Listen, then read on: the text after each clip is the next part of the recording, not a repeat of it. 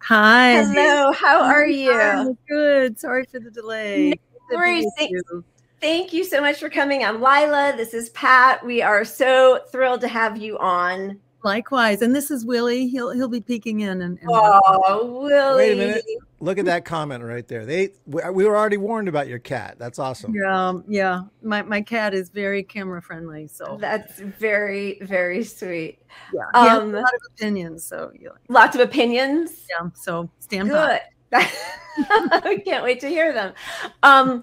So we were planning on showing your campaign video before we introduced you, but I don't, it's 3 minutes. I don't know if you feel like, is that all right? If we, sure. We go ahead and do that? Yeah, it's so great. And it kind of puts it all out there. It does. Yeah. After that, I don't need to say very much. Yeah. Stuff it. No, but it's just wonderful. It's a great introduction. And then we can just kind of delve into everything. Sounds great. Thanks. Sounds good. Okay. All right. Here we go. So we are so thrilled to have Dr. Stein here. And this is her campaign video. Here we go.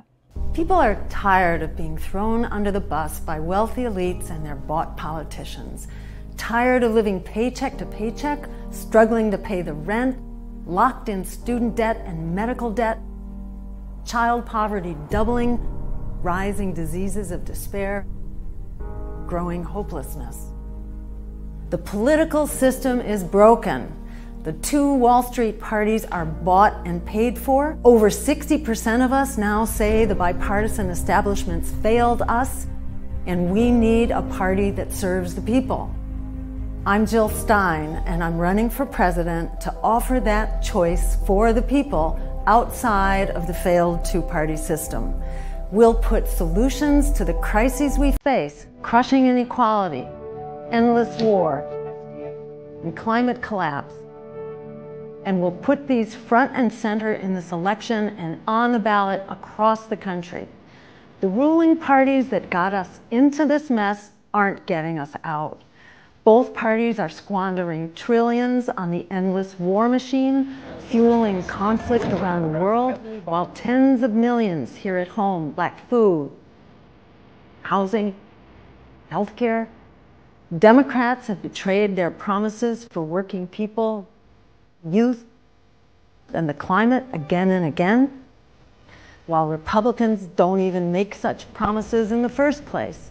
And both parties are a danger to our democracy, expanding censorship, criminalizing protest, throwing competitors off the ballot, suppressing debates, American people who have been systematically locked out of these debates, rigging their primaries. So forget the pundits and the attack dogs who tell you to ignore your misery and just keep voting for those who caused it in the first place. Change won't come from the ruling elites. It comes from we, the people. And when we stand together, we can create living wage jobs for all Americans. We can guarantee an economic bill of rights with the right to a job, to health care, to housing, to food, education, and more. We can abolish student debt, medical debt. We can create a Green New Deal with millions of jobs to fight climate collapse and protect Mother Earth.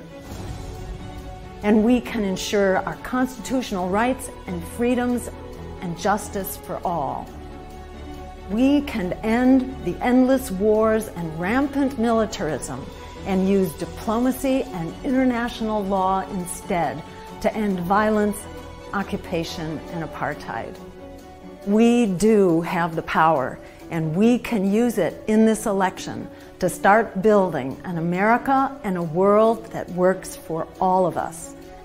Go to JillStein2024.com and join us.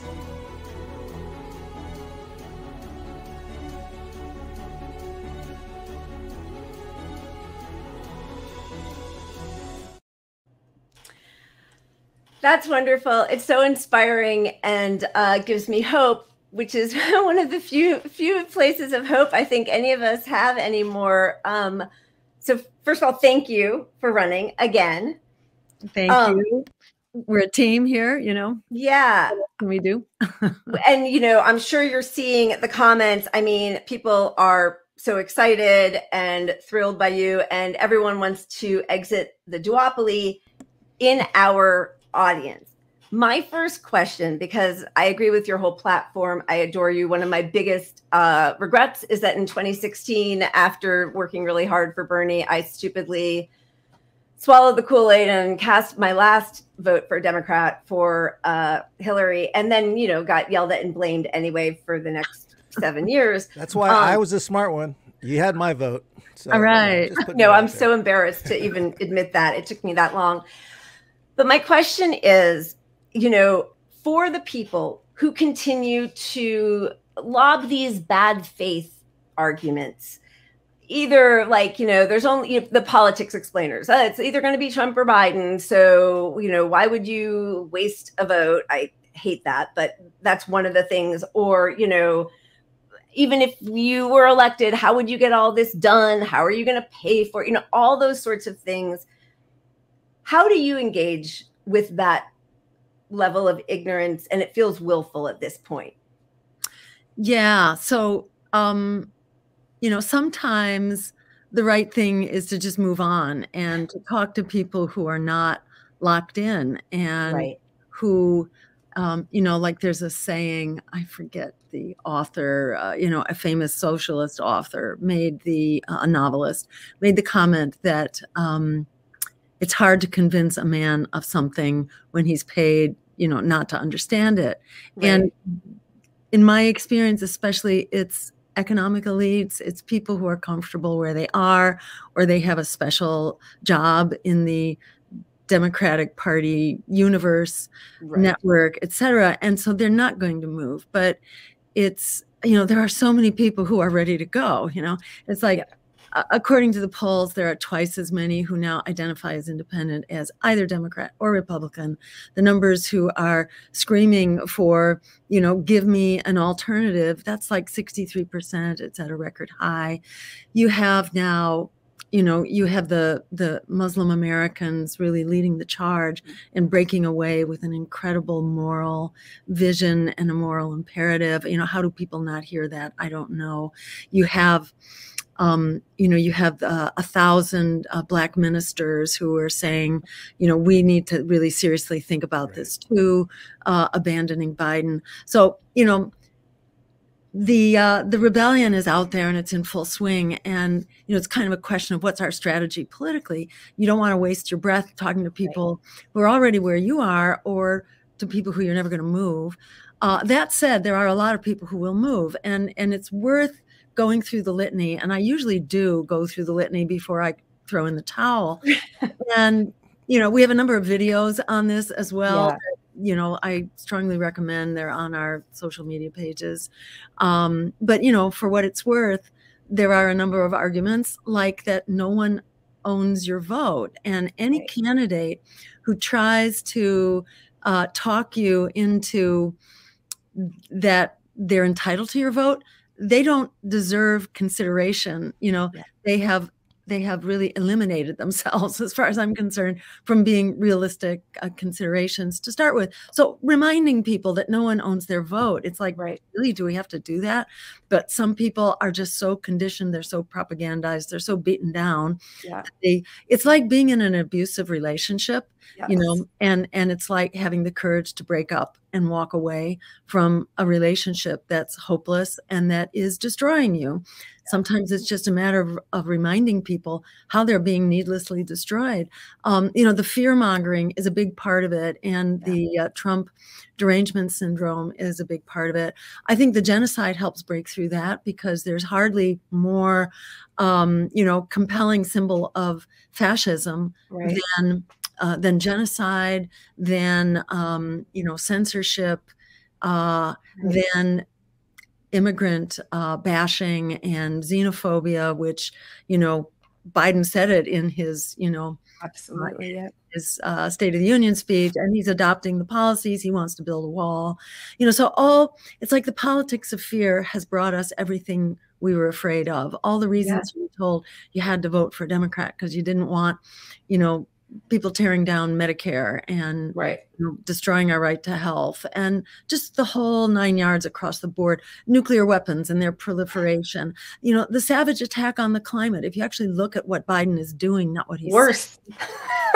And Trump, I mean, you don't get worse than 22 liquid natural gas export facilities, which the Sierra Club has documented. This is like kicking us back to 2005 levels of CO2 emissions. This undoes all our progress. I haven't heard of anything that Trump is doing or proposes that comes anywhere near that. That is probably the single most destructive act to the climate that one can imagine. And when you hook that up with Biden's sabotage of the Nord Stream pipeline, which created the market, then, so there are all those high fives, work, now we have a whole new market. They're producing now lots of methane for that market. After they spilled the biggest methane spill ever in history, it was either Biden or it was somebody that Biden gave the thumbs up to, but there's no doubt. We'll never know because we're not investigating anymore. But there is, which is the most incriminating thing of all. Of course, disgusting. That kind of no real where it's coming from. There's no real opposition to the Republican Party is why I see the Greens as so important, because the Democrats, now they're celebrating that they tried to give Republicans everything they wanted on immigration and they wouldn't take it. Like, that's a victory that we like a fascist border bill that we gave them everything they wanted. And and so my question to you is, I think a lot of people that you can reach are leery because they think you can't win. So let's just say you can't win. Hypothetically, I won't say that out loud. I apologize. Take that back. He's about to get fired from the show. Yeah, I'm canceled. But can you express the value of running as an opposition candidate, even if you weren't to win, the value that your candidacy brings to the table? Yeah, totally. I mean, it's like a no-brainer. Usually if you're going to walk a mile, you start by walking 10 feet first, and so you have to come up in the polls. Your numbers have to come up. And if there is no lesser evil, if we have two greater evil candidates, what exactly is the harm in standing up for your values? A democracy doesn't direct itself. It needs direction from somewhere. It's not going to get direction from the parties of war and Wall Street if we don't speak up and articulate our values and our priorities. And if we don't fight for them, it's hopeless. Think of the words of Frederick Douglass: power concedes nothing without a demand. We have to define that demand, or call it a moral compass, or call it whatever you want. But democracy needs that. It doesn't exist in a vacuum of values. We have to bring our values to this. So all of that is served by standing up and running. And if we get to 5% this time, then we have a whole lot of funding in the next presidential race. I think it's around $20 million, something like that. It might be more than that now.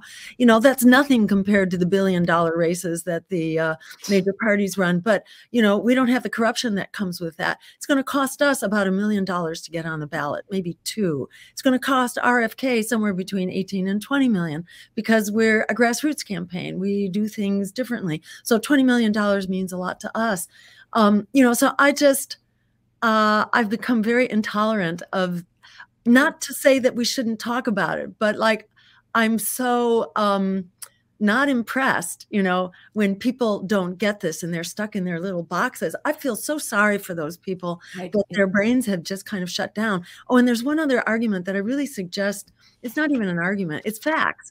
It's really important to point out to people, what was the most spoiled election ever for Democrats? It was the 2010 midterms. What happened? They lost 1,000 legislative seats across the country, 64 congressional seats, 12 Senate seats, and 13 governorships. Where was the third party that they blame this on, the spoiled elections? No third party there. Yep. This was the Democrats basically spoiling it for themselves by throwing working people under the bus. They've been doing that for a long time, but they really did it, in 2008 when you had a Democratic trifecta in the White House and both houses of Congress, and they were very busy bailing out Wall Street. When the public didn't want them to do that, that's what they did, and they threw out millions of homeowners. And that on top of, Clinton and NAFTA and the loss of millions of jobs, people were really pissed. And that's how our voting system works if we allow it to. It's about who do you hate the most? And actually, it was Hillary Clinton, who won that, who we hate the most in 2016. So people were voting for Trump, not because they were for Trump, but because they were really pissed at Democrats. So to my mind, these are all just like no-brainer, overwhelming reasons why we need to, we are the ones we've been waiting for. We need to be that democracy. Otherwise, it doesn't exist. If you don't want a democracy, good luck to you. And, just, hold on to your hat, because you're in for a whole lot of trouble. We're not going to get out of this mess unless we fight our way out. And we've got to be part of that fight. Silencing yourself doesn't get us anywhere. And that's, yeah, and this party that is allegedly running on preserving democracy, stopping fascism. I mean, speak to the ballot the efforts they've made over the years to keep Greens off the ballots, just for an example. Which is that saving democracy? Be a lot of your funding, I would assume, is having to take on DNC lawyers who are going to challenge every signature. Is that what happens in every state? We are expecting that, and that's what they just came out the other day in the New York Times. And then there was something before that. I don't know, might have been Politico or Yahoo News. I'm not sure. But there have been several leaks, purposeful leaks. And it's hard to believe. How clueless can they be? They know how to fight. They just want to fight you. They don't want to fight the people they're supposed to be opposing. They want to clear out the left to pave the way for total fascism, right? And to think that they're actually saying the quiet part out loud here, because this is really embarrassing and it's incriminating to say that this is what they're doing by intent. It's just jaw dropping, and it reminds you kind of that we've got real idiots here, running the show and in the driver's seat, and we can do this. One other thing I wanted to point out was that we're going to have 4 pro-genocide candidates between Trump, Biden, RFK, and No Labels, a fake AstroTurf non-party. These are going to be 4 well-funded pro-genocide campaigns. They're all going to be splitting the pro-war vote. It's hard to say how that split's going to go, but it will have 4 competitors. On the other hand, there's only going to be one campaign to look at how it's going. There will be one pro-worker, anti-war, anti-genocide, climate emergency campaign that's on the ballot broadly, challenging empire and contesting across the country. There is exactly one of us that has a track record and that is on track right now to do this. So we may have one unifying campaign for the left at the end of the day. There are wonderful voices out there in addition to our campaign, but they don't have a track record or really the wherewithal to get on the ballot broadly. So we are, by all indicators, we're we're the one option for fighting empire and oligarchy. This could be a very unifying fight. Empire and oligarchy may have 4 candidates that could be splitting their vote. When you have a 5-way split, when you have 5 competitors, the race could be won with far less than a majority, far less than 30%. Technically, it could be won with as little as 21%. That's not to say that's how the vote is going to go, but that is to just remind us that we have every reason to stand up here and fight, not only like our lives depend on it, because they do, and the future depends on it, and having a climate we can survive in and an economy we can survive in and all the rest, that depends on this fight. But also, it's never been more possible than it is right now. This is really the perfect storm in all kinds of ways. So don't listen to, the predators and the pundits and the politicians who are basically just, telling you to take marching orders from them. There's every reason to think that we are major actors here in taking charge of our future. We have every reason to do that. Yeah, I mean, this is the year, it feels, has the biggest opening for you and your voice and your platform, because as you said, I mean, okay, so first of all, I see no difference really between Biden and Trump, except that Biden enjoys no pushback from mainstream media. Right away, the death ticker for COVID disappeared, and people, I think, the one thing that I think Democrats have done really well is imbue their voters with a sense of moral rectitude for voting for that party. So even when Biden does the exact same thing or worse than Trump, I will hear from liberals all the time, well, but he really means well, but he's a good person. He tries, when Biden does it, it's different from when Trump builds the wall and bypasses 26, environmental laws. And so that to me is the hardest thing, though, because the media is really intent, corporate media, on sustaining this duopoly and pretending that there's a big difference between red and blue. And that, and I'm sorry to keep coming back to liberals, but I do feel like they are the biggest impediment to progress because they have been so propagandized. They think that they're knowledgeable because they read the New York Times or watch MSNBC. And, does anybody invite you on or interview you from those places without the snide comments? Like, do you ever feel like you're getting a fair shot when you speak to any of the legacy journalists? Very few. There are a couple. Right. And I have to say, when I've done print media interviews, because TV's been pretty shut down to us. News Nation did a couple of interviews, but they are very pro-Zionist, so they've kind of shut us out once that got going. So there are very few, like TV, cable. Right. Some of the alternatives will interview us, and we've had some, really good interviews, and we have reason to think there are some coming up. And I've had some great interviews with print media journalists, really in many places. Never the New York Times. They're like uniformly brain dead. Got to get their wars. Yeah. Yeah.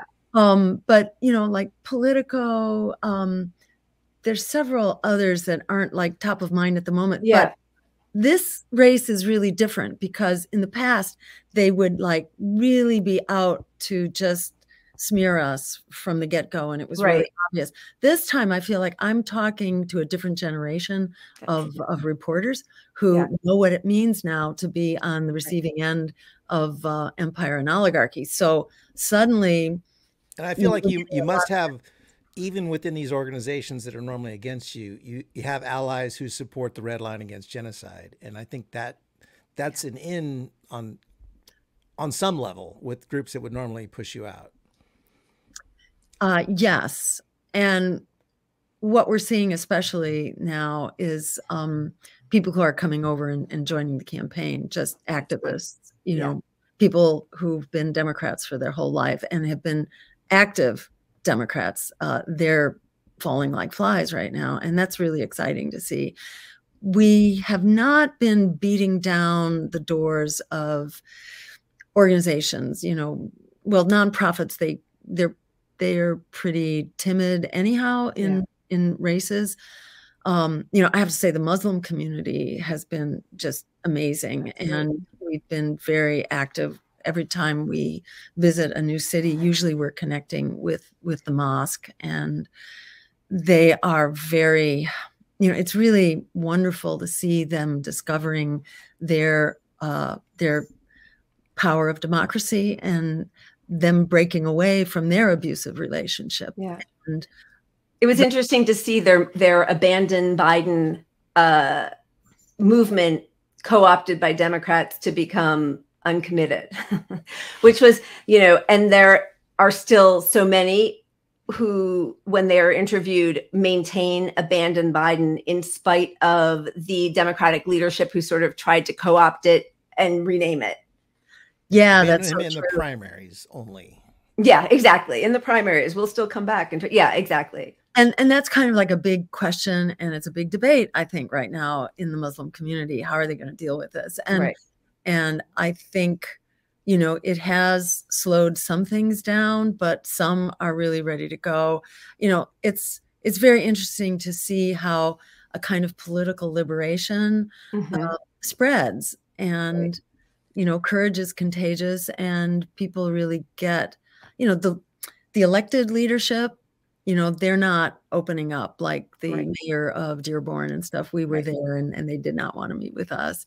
Maybe that will change, but that's the way it is for now. That's disappointing, actually. I thought you were going somewhere else with that sentence. I got excited, and then I realized what you said. Yeah, no, they are definitely not ready, but others in the community definitely are. Right. And, you know, it's anybody's guess now, you know, how this is going to roll out. Is it because it really is a politics of fear, right? And so until the elected officials, until the corporations are fearful, which, you know, the story is that that's sort of what helped FDR get his capitalist posse in line, was that they're going to come for you with pitchforks, which I feel like, you know, we talk about this all the time. And I know, obviously you do, all these cop cities, the crackdown on protests, they are scared, but right now they have the weaponry to keep people in line and to discipline people to a certain level. Where is that going to lead us? What do you think is going to happen there? Well, I think that is, you know, very scary. I think this is part of what's in play right now. You know, I think empire is in play, and the heavy hand of political repression here at home, which is, you know, joined at the hip with empire. All of this is in play. I think that's what Gaza really is. Gaza is the tip of the iceberg of militarism. Israel was described by Caspar Weinberger, you know, the defense for Reagan. Israel is the unsinkable battleship for America in the Middle East. What does that mean? You know, this is how we control the oil supply, is what that means. And this is America's foreign policy, also known as full spectrum dominance. After the fall of the Soviet Union, this was the explicit name given to US policy, that we will dominate all areas of the world, all spheres of competition, and no powers will be allowed to rise, even on a regional basis. This is kind of the mindset of the US empire. This is why we fight war after war that we lose in a catastrophic way. According to Brown University Cost of War Project, you know, we have killed about 4 million people, some estimated at 6 million, in the wake of 9/11, these wars. We also have so-called anti-terror operations in 85 countries around the world now. You know, this is just like jaw-dropping what's going on, much of it absolutely undercover. So this is not a world that we can survive in. This is not a world that can survive. This is a world that's heading for conflict, you know, and you know, here our government and Joe Biden are looking for it. You know, will we get it in China? How far can we push the envelope in Ukraine?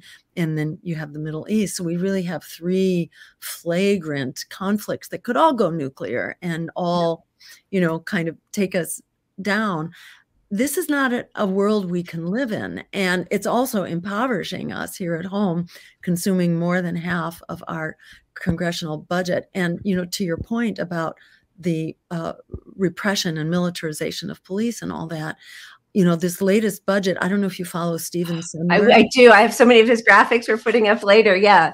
Yeah. And his analysis of this budget, you know, this 2024 fiscal year budget, I forget what the number is, but it's like, it's 1.1 trillion being spent on military and security and the security state here at home. And he gave a percentage to it. It's somewhere around 62 or 64%. It's not 50%. You know, it's not kind of the conventional wisdom that it's half. It's getting to be 2/3 of our budget. So this doesn't work, you know, while tens of millions do not have homes, you know, are on the verge. Homelessness and evictions are at an all-time high. You had schools and libraries and people are tearing their hair out. And the Democrats are now running tough on crime. You know, they've just embraced the right-wing rhetoric completely. Unbelievable. And they set up a system for the fascist. Like, if they're so worried about the fascists taking over, the plan is we're going to provide them with militarized cops. And then what? We just have to win Democrats just have to win forever. Like, so once you put that all in place, it's, that is really horrifying. And it's horrifying the way it's all being mechanized, and, you know, robot dogs, and oh my God, and which also feels like what Israel is, right? A test ground for all of the military weapons. Exactly.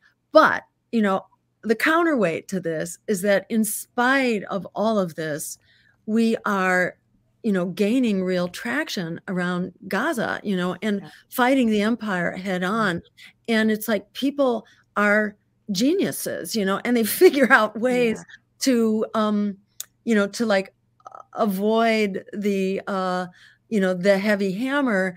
And people are disrupting Biden's appearances all over the place. Yeah. It's made it impossible for him to campaign. He couldn't even get to the State of the Union on time, right? Hysterical what's happening. Canceling college campuses. I mean, come on, for a Democratic candidate, that's insanity. Yeah. I would think incredible. So it's really important to recognize, and another quote here from Alice Walker, the biggest way people give up power is by not knowing we have it to start with. We have it, we're using it, we're seeing it work. Why did the US abstain from, blocking the Security Council vote? Is because we are making it impossible for them to conduct their genocide. And as far as I'm concerned, if we are so lucky as to turn the White House into a greenhouse, that the job of the president in our administration will be organizer in chief, and it will be helping to coordinate our participation, our ownership in democracy, and instructing our elected officials what it is that they have to do, shaming them into town hall meetings, congressional hearings, and all the rest, so that the truth can have out, and so that people can exert their small d democratic power over their elected officials. So while on one hand, fascism and scary, robotics and AI are merging with militarism, and it's horribly Orwellian and super scary. On the other hand, we still have enormous power, and we have ingenuity about where and how to use it, and people are doing that, and we're going to keep doing that. So, sorry, go ahead, Pat. I just wanted to say, I think the genocide really lays bare how little impact voting does, and how little, not voting per se, but how little putting your faith in Democrats to do something that the people support, because like that Harvard poll ages ago shows that Princeton, how much the public supports an issue has no bearing on whether politicians support it at all. And it's just so openly obvious to a lot of people that didn't see this before. Yeah, it really is. And it's hitting home in so many ways. Were you going to say something, Layla? Thank you. Yeah. Thank you, Dr. Stein. I like to cut her off. I do misogyny every show. The second half of our show, we spin a wheel, we talk about the topics of the week, and we drink too much, and we poke fun at each other. We're trying to be a little more professional in front of you right now. I think also one of the things that you just said that was exciting for many of us who were awakened by Bernie in 2016 and 2020 was the power of the people, and the 99% versus the 1%. And then, we saw 2018 and AOC and Bring the Ruckus. And I was giving, not a lot, but, small amounts of money to 20 different candidates every month. And I was so enthusiastic. And then when Bernie shut it down, and when I saw that even though some of the squad doesn't take corporate money, but they always fall in line to vote with the people who do, and the inside-outside strategy, and not talking to left media, and not trying to activate the base, not using COVID as a way to energize the country, an overwhelming majority of whom wants Medicare for all. Like, why wouldn't we, that just dropped, and everybody in office fell in line. And you have been outside of that mainstream political, one big party atmosphere, which again brings hope, because I think so many people see when someone's running as a Democrat, even though they might say, no, I'm on the outside, it just doesn't ever work out that way. So we have no examples of them actually staying on the outside. It's just never happened. So that is thrilling to hear. And also, I want to take a moment also to thank you again for coming on our small show. That's amazing. And we're so grateful, but it does show that you want to keep that connection with your base. And it's our only hope, because if we are so fortunate as to get into the White House, and in my view, that's not the only way to win this. There are many ways to win. You win simply by engaging the fight, and by building the movement, you win. But if we were to get into the White House, it would be hopeless for us if we didn't, you know, because we don't have other sponsors, you know, we don't have corporate sponsors, big pharma, you know, health insurance, fossil fuels. They don't sponsor us, you know, our APAC. APAC, yeah, right. They, you know, right, yeah, weapons profiteers, you know, yeah. that's not our thing, and we would be high and dry. And why, you know, I'm not like at that point in my life and my career where I need to be a liked by politician. the people in the halls with you. Yeah. Yeah. I mean, I'm doing this really for my kids, you know, for all kids, because otherwise they're screwed. And as a parent, you know, it's just really hard to see the world going down the tubes and not, you know, I so relate to the parents in Gaza, you know, whose kids are starving, you know. Yeah. It's just unthinkable. So yeah, at any rate, to your point, this is about our fight, you know, and as far as I'm concerned, this is the fight of our lives. You know, I was a, you know, I was a clinician. I was a medical doctor, and then I got involved in more and more like community work. And I got very involved in studying toxic threats to like help clarify what is dangerous to us, kind of this emerging, just kind of peeking up above the horizon, this knowledge about, you know, what's dioxin and pesticides and all these things with weird names. And, you know, and you don't see it actually. You have to kind of study the language for years in order to read this stuff. But I was really pissed off when as a nursing mother, I heard that, oh, there's this stuff called dioxin in your breast milk, and it's not good for anybody, you know. So I just really like dove into studying this stuff, and, you know, worked with some really wonderful groups to fight it. And when we succeeded in taking the pesticide called chlorpyrifos off the shelves for consumers, not for farm workers, although that followed eventually. But we got it out of households, basically, which was huge. And I was celebrating at first, and then I thought, okay, one down, 450 to go. Right. Work. We got rid of one. And then, you know, it's like, I began to feel like, okay, I'm just like documenting the demise of our species. It's what I'm doing here. And I had to stop. I couldn't do that anymore because it was just so clear that there's a deeper driver. I got very involved in getting money out of politics in Massachusetts. We passed a clean elections law, which created, you know, public funding for candidates who could show that they were viable, they had a base of support, and so on. And it was a really great system. And the legislature, of course, wouldn't touch it with a 10-foot pole, but we, the people, passed it by a 2-to-1 margin in a referendum, you know, by over 60%. It had huge support. And then what happened? Our progressive Democratic legislature repealed it on a voice vote. And to me, it was like, that was the last straw. I was like, okay, I'm not fighting on the issues anymore. I'm fighting the system because it's going to destroy everything that we do. And it was at that point, basically, that I got tricked. Right. I got tricked because I didn't know any better. I said, well, everything else has failed. You know, might as well descend to that, you know, dark, you know. Yeah. That's how Lila got me on this show. Yeah, I mean, it is really overwhelming. And it was the first thing that kind of got me a little more radicalized in like 2010 is the environment. And I have 2 kids, and just thinking about, my God, what is the future going to be?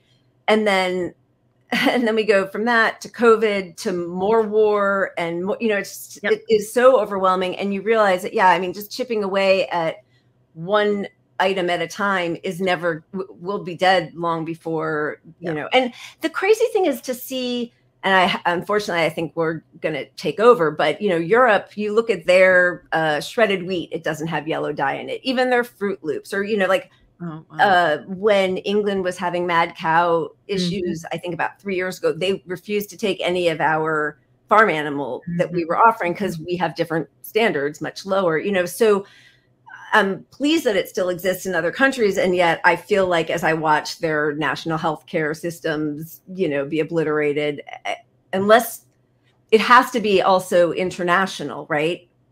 This fight. Yes. I mean, I think it has to be local. It has to be state. It has to be everything. And, you know, I think the more we collaborate, you know, I think the US is a big player here, and we tend to corrupt things a lot. And if we could,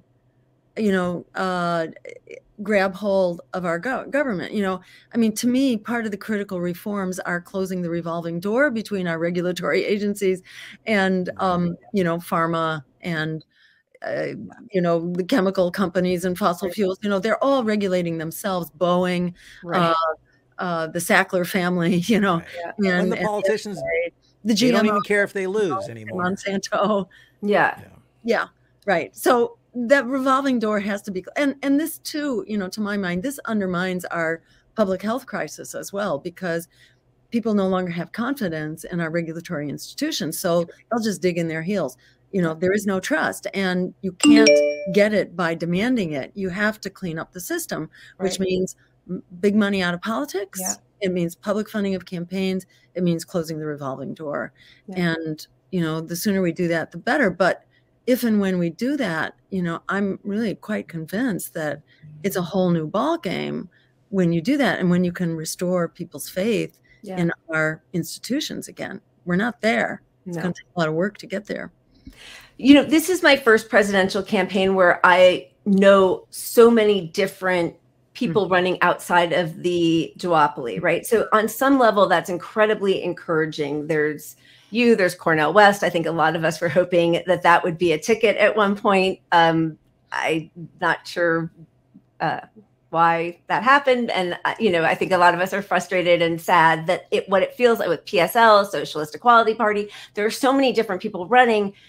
And I would never do the, Hillary Clinton DNC thing of like, we have to unify, and, any vote that's not for my person is splitting the vote. And yet on some level, I wish that everybody could come together. What's your feeling? Is it, is it more like that? Who has ballot access? Do you feel like at a certain point, some of you who actually have very similar platforms might join forces? Is that too far down the road? I don't know. It's definitely a possibility. And that's been a conversation ever since we entered the race. And the reason I was compelled to enter the race was because suddenly we had a vacancy and we have all these ballot lines. And, right now we have something like 21, but there are several more states that we're about to turn in signatures for. We hope to be at 25 or so very soon. And basically 75% of the signatures are already gathered. So we have 75% of the work done. It's not 75% of the lines, but it's 75% of the work. So we have the big, difficult states done: California, Texas, Florida. How many states are you flat out just excluded from? Like nothing you could do would get you on the ballot? We hope none. There are we have three very difficult battles. It will cost us, if we can raise $1.5 million, it's a done deal. And, viewers, anyone with $1.5 million? Even 1,000 will do, 1,000 is really all you can take. Well, you can max out at 3,300. We'll find a way. Oh yeah. Yeah. I mean, go to our website, because we can do it with $1.5 million. RFK, he's saying he could do it with 18 or 20 million. And for all of his big talk, he's only on in, I think, 3 or 4 states right now, but we're on in a lot. And we had many of these lines already. And this is, to the credit of the state parties, because we are a decentralized grassroots network, for better and for worse. Right. But we do have a lot of grassroots power, a lot of people who know how to do this. They've been watchdogging, and you have to use it or lose it. So suddenly when Dr. West decided he wanted to run solo, and we can talk about that, but basically he's a strong solo voice. He always has been. He never had any relationship with a political party. It is very hard to learn that on the fly. As someone who jumped in to a governor level race, not knowing the Green Party, I just jumped in. I couldn't work with the party at all. I mean, we wound up kind of doing our own thing, which you could do at the governor's level, but you definitely can't do at the national level. You need the support of all the parties all over it. So it's really hard to do this without support of a party. But if you're a Democrat, there's a machine and you just plug into the machine, and they sweep you up and they give you a database and they give you staff and, and they raise money for you and it's all done for you. It's not like that in grassroots parties. You really have to kind of learn the ropes. You have to learn who to work with in the party, Right. Where the party moves you forward, where they kind of hold you back. You have to learn how to negotiate all this stuff with an organization. It's very difficult to do. So when Dr. West agreed that he would run as a Green, I certainly knew that this was not necessarily going to be a done deal, that this is a leap of faith and you're going to see how it works. And I think it was just way too frustrating for him to have to work with all these people who were like wanted to tell him what to do. And he definitely did not want to hear what to do. He wanted to do it his own way, which he is continuing to do. And that's his right. Right. But, if you have a lot of people who are going to work for you for free, and we jumped in and we were 24/7 giving up family vacations over the summer, it was a total scramble to try to make that campaign work. We poured our heart and soul into it. But at the end of the day, he wanted to be an unencumbered solo voice, because if you've got people working for you, they want to know what your policies are. You're going to have to debate it. It was an issue for him that he was going to be expected to participate in any number of forums and debates. He really didn't like the idea. But the main thing was that we had differences in how we were going to run a campaign. I jumped in as a interim campaign manager, and I'm used to working in a way that, what should we say, gets results. I've seen a gazillion campaigns fall apart, and I know what the warning signs are. And you really need people who have experience. You have to work with people who are experienced. You can't, like make it a family-based campaign or a friends-based campaign. And I can see where people want to do that when you have to have a lot of trust. Right. It's hard to trust strangers. So I totally get where these different impulses are coming from, but I wasn't there to be a yes man. Right. And I think that was not appreciated. And, so I just backed off. Right. And, and so I stepped back from being a campaign manager and really from having any formal role. And then the next thing I heard, and this was maybe 2 months later, maybe more than that, Dr. West had decided, I was called to, I got a phone call, and I was told that they were going to leave the Green Party. Did I want to come with?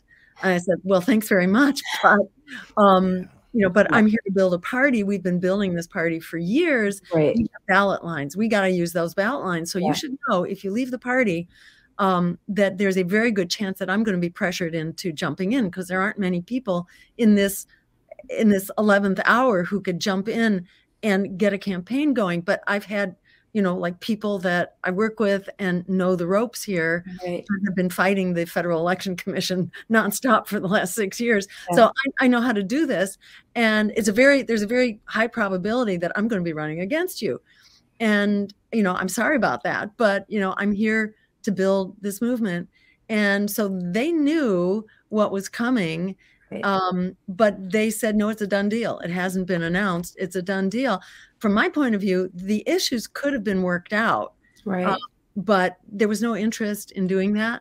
So I think that really hurt Dr. West's feelings that I jumped in and ran.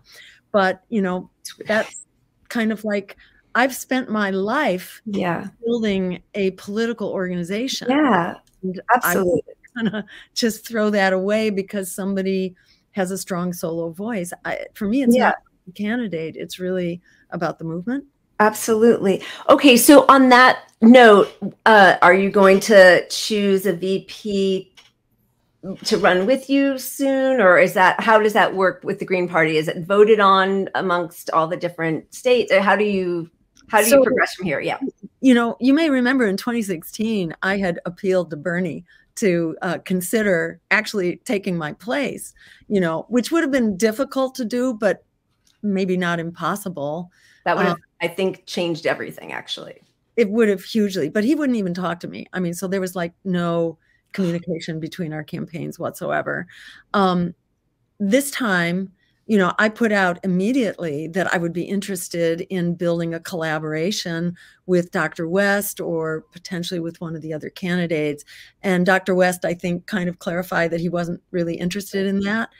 He wanted to kind of go his own way, which he's continued to do, and that's totally fine. But I know that there are other candidates who are probably interested. There are also, just really wonderful voices out there in the Muslim community, in the indigenous community, in the African American community. So there are wonderful unifying campaigns that could be brought to bear. And all this is under discussion right now. Right. But there is, I think, enormous momentum out there to build collaboration across the left. This is not the time to be played into the divide and conquer game, which is where the predator state would like us to be. Yeah. And truth to tell, many of us as Greens and socialists have been working on building collaboration for a long time. Starting in 2012, we had an organization called Left Elect, which brought together many socialist parties, basically all the non-corporate parties. Right. Working families may have even been a part of that, although that's a little bit debatable about their role in this whole thing. Yeah. But, many of them are very good-hearted and well, but just don't understand how that, fusion voting is used basically to sort of as a stomping. It's a Trojan horse, basically. It's Trojan horse for. God, they have so many of them out there, don't they? The Democratic Party, they just thrive on it. Horses all over the place. But we were starting back in 2012 to build solidarity and collaboration with Socialist Alternative and many of the Socialist and Greens largely. And that was going pretty well and building slowly until 2016 when Bernie jumped in. And when Bernie jumped in, that was just like the end of it, and everybody ran to Bernie. And I think people have kind of like finally recovered from that, but everybody's lives are so devastated now, just trying to pay your rent and, be an activist and everything. So it's been harder to build that. But this campaign, this election, I think, is the opportunity to do that. So I'd say stay tuned.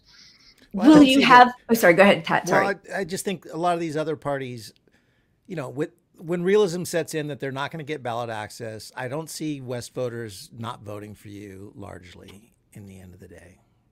So. And that's kind of our feeling too, that this isn't a debate we have to have. Right. I mean, we don't need, I think it's good for us to all be in forums, but we pretty much agree with each other. Yeah. And, the difference is that we have a track record for getting on the ballot. We know how to do it. It's damn hard, but we do have most of that work behind us. We have more to go. We got basically three really tough states ahead of us. New York, they're really trying to screw us. They, talk about Trojan horses. This was like a poison pill in a budget bill many years ago. They did not like that Howie Hawkins had gotten 5%, I think, and had really given a lot of support to an anti-fracking agenda. And Cuomo had to deal with that. Wasn't happy, really wanted to be sure that that the Greens, were not a factor. And he introduced, unbeknownst to most people, this change in ballot requirement that increased the number of signatures from somewhere around 30,000, I think, up to 45,000. And when that number of signatures is required, you have to get almost twice as many to be sure that you have that number of valid signatures. So this means collecting at least 80,000, 75, 80,000 signatures, and they shorten the time frame to put it into 6 weeks. So this is like huge. It's an all hands on deck thing. It's a great way, to talk to people, to educate voters, to exercise, democracy, grassroots democracy at its most basic level. I really encourage anybody who wants to come to New York for a week and be a part of this, or a weekend or whatever, or if you live in New York or nearby, So what's the deadline for this in New York? So it begins in the middle of April. I forget which date exactly. And then it's 6 weeks after that. So it would be the end of April to mid-May to the end of May. Well, please recruit us, or at least give us a message, and we'll do our best to get it out to people. We just got from Georgia big news. Jill passed the goal for matching funds today. We can now file for matching federal funds, and your donations will be doubled up to $250. That is fantastic. Thank you for letting us know. Congratulations. That's very cool. And that's exactly how we will, get our insurance policy, because raising money then enables us to both coordinate volunteers and to bring on some professional collectors who help take some of the edge off of this. So if people are in a position to be able to contribute, you know, this is amazing. And this is how Bernie really built his movement from, you know, lots and lots of small contributors who were saying, you know, God damn it, you know, yes, democracy, you know. So and in that, in this case, you won't be jerked around, you know. Yeah. Yes. I mean, and I'm trying to rifle through some of the comments. There's so many, and everybody wants to say hi. And I'm sorry because it covers your face when I put it up there. But there's so many great comments towards you. You know, one of the things that I think Bernie did do really well was these rallies with people who, like he had a whole team of people who could. Who it was that sort of not me, us. And when he was sick, other people could go and give the same speech. And, you know, are you going to be able to start doing rallies or okay. I mean, obviously it takes a lot of money, but do you have any itinerary already, or will you let us know? No, we got our first offers actually for people on the ground who have the capacity to basically bring lots of people together. And this is actually coming from the Muslim community, and it's in California. But we're in California. Are you? Okay. Well, I know there's going to be a northern and a southern. So there were two of them. So stay tuned, you know, to our I'm Los Angeles and Pat's in Sacramento. So yes, that's really great. Okay. All right. Terrific. So see you at both of these rallies. And absolutely. The other thing that I thought, and I know I got a lot of pushback on this, but Bernie did have some big, you know, big musicians, big actors, famous people. And I think especially because there is this element of fear amongst voters, and it needs to be sanctioned by somebody else before they can jump in. Are you making attempts to try to get sort of some big I mean, I don't know, name endorsements kind of deal, like famous people, an actress, a singer, or whatever? Yeah, I mean, for sure. And right now, you know, we are kind of in conversation with some people on social media, and we're hopeful that there will be endorsements. You know, successful people are not the first ones to come out, you know, because they got a lot to lose. And last time around, you know, some of our endorsers were really kind of frightened when the Russiagate thing came out. And they really worried about, you know, kind of getting screwed and all that, you know. So Susan Sarandon is someone that I'm really hoping is going to come around. But some of these people made preliminary promises to like support Marianne Williamson, who's still hanging in there. Now you could say, where is she going to go with this exactly? I mean, there's not really a future. I'm hoping people will start to be more strategic and realize we have a chance, you know, we have a chance to completely upset the apple cart here, to really turn politics on its head. This is the perfect storm right now. It really is. For really concerted organizing. So we're really hoping that strategic people will start thinking about this strategically and get on board sooner rather than later, because there are any number of, you know, influencers and that could really help stir the pot here. Like you said, you are the only anti-genocide candidate that's going to have ballot access. So to me, that's a winning platform right there. I mean, honestly.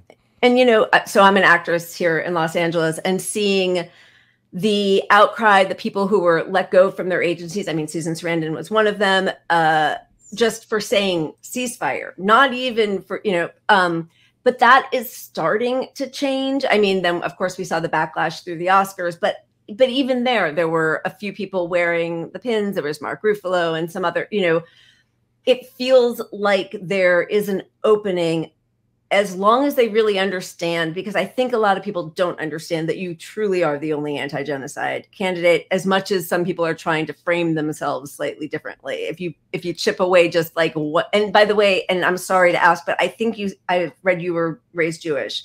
That's right. Yes. Yeah. So was I. So like, I'm the capo, and I'm, you know, the anti-Zionist Jew, but I do think that is something that helps people who are scared of being labeled, you know, an anti-Semite. Yeah, totally. Yeah, exactly. I mean, there are so many, you know, like pitfalls that people can trip over. They're worried about, you know, being perceived as an anti-Zionist and, oh, that's anti-Semitic. Right. And, just go vote for Hamas. I got a bunch of those today. Go vote for Hamas. Yeah. Exactly. There's a lot of that, you know, you're going to do the Russiagate thing again. Yeah. But it's like, hey, I was investigated for 3 years and I was basically fully exonerated. So like, you can come up with something new. I sort of feel like we're all being tested right now, you know. It's like the arc of the universe is long, but it bends towards justice, right? But it doesn't bend by itself. No, it doesn't. Are we up to this moment? You know, we're living in the genocide. Are we going to normalize the torture and systematic murder of children? That's the question that's on the table right now. Are we going to allow international law to be dismantled at a time when the American empire is really failing? It is unraveling. We're not going to be top dog. I mean, we're no longer top dog. We're just pretending to be top dog. So we need international law here. You know, we need for a nuclear war not to be triggered by what's going on in the Middle East right now. You know, we need for adults to be in the room. We need to really throw out these criminal abusers who are in the role right now of defining our lives and the lives of this world. And they're gambling with nuclear weapons and nuclear war all the time, not to mention the climate. They're clueless. They are clueless, and they are, you know, just vacuous and lacking moral direction and insight. They're brain dead, in my view. They're just brain dead. And we need to remove them from power as quickly as possible. We need just kind of a new kind of reboot for the promise of democracy. We've never had it. It's always been flawed. Now it's like in way worse shape, I think, than it's ever been, arguably. And we have to stand up and make this better. It's not going to happen by itself, but this is the moment to do that. You know, we need to be strategic and challenge power right now. As Frederick Douglass said, power concedes nothing without a demand. It never has and it never will. We got to be that. We're not genocide, the cost of living, the housing costs, the lack of health care, the no COVID protections, I mean, it just goes on. And there's so much to wake people up to now that if you get them on one issue, it might be enough to get them to see the whole big picture. Yeah. And that's the hope. Yeah, exactly. And all these things are so connected, and we can help people connect the dots. You know, when you become a news junkie, like so many of us are, you know, you pay a lot of attention when you're fortunate enough to be able to follow this stuff. There's a lot that we can share, you know, with a lot of people, and people are so hungry right now for conversations where they can talk to people who don't smell like a rat. Most people involved in the political process really smell like a rat, especially if you're up close to them. And so, you know, actually having contact with people is very, you know, uplifting and informative and very kind of community building right now. And this is just like basic human dialogue here that's happening. And it's very exciting how this really has the potential to transform our world. And it is transforming our world. You know, the fact that the US abstained, in that Security Council, that says we are actually, you know, we are winning the day here, not to mention, you know, 68% of the vote going back to one of the earliest, polls. We're managing to make things not worse, but we're not making it better. You know what I mean? Like, we're not making substantial changes to people's healthcare.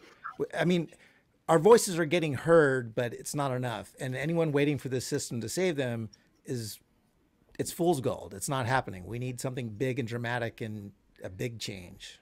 And if you do look at some of the parameters, you know, it is getting worse, you know, like climate is going down the tubes, even when the Democrats are pretending, you know, with their false solutions, and, you know, Obama and his all of the above, which is basically what Biden's policy is.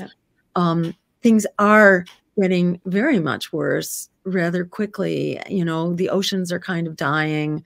You know, we are in the 6th grade extinction. You know, you can go on, and it's pretty alarming.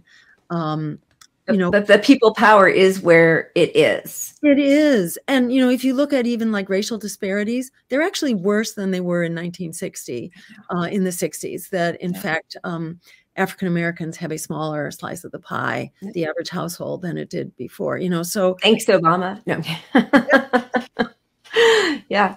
Well, that's true. That's really true. And it's been a steady slide. So I think it's really true that we can make this better. And we don't have to participate in the whitewash of, the system as it exists. There's every reason for us to demand an America and a future that works for all of us. And, to harness the power that Alice Walker talks about when she says that the biggest way people give up power is by not knowing we have it to start with. We have it. We got to use it. If ever we had to, this is that moment of, dire necessity and really just unstoppable possibility. This is that moment right now. And amen. Yeah. Dr. Stein, I'm realizing we have kept you over an hour, and I promised that we would allow you to let you off the hook after an hour. So that was actually a beautiful way to end. Is there anything else you want to say? Yep, there we go. Before you take off, is there any, we'll definitely look out for your appearances, anybody who can help donate or gather signatures, but anything else you want to leave us with before you go? I think you covered the bases, just that it's been wonderful to visit with you and connect with you. And I look forward to more of it. Thank you. Forward. And thank you for your inspiration and your information. It's been really great to hang with you for an hour. And I look forward to Thank you. Well, you are welcome back anytime. We might have to have you, I don't know if you're a drinker or a weed partaker, but the second half of the show is where we all let our hair down. So when you're under a little bit less stress in your life, we'd love to have you come back and hang out. But even before that, we would love it. Thank you. And I hope to see you in California at the rally. Absolutely. You can count on it. Yeah, let's do a live show or something. Oh my God. Yeah. I'm going to hold you to that now. I'm writing it down. Thank you. All right. Really wonderful to be with you. Okay. Cheers. All best. Be well. Take care. Bye-bye.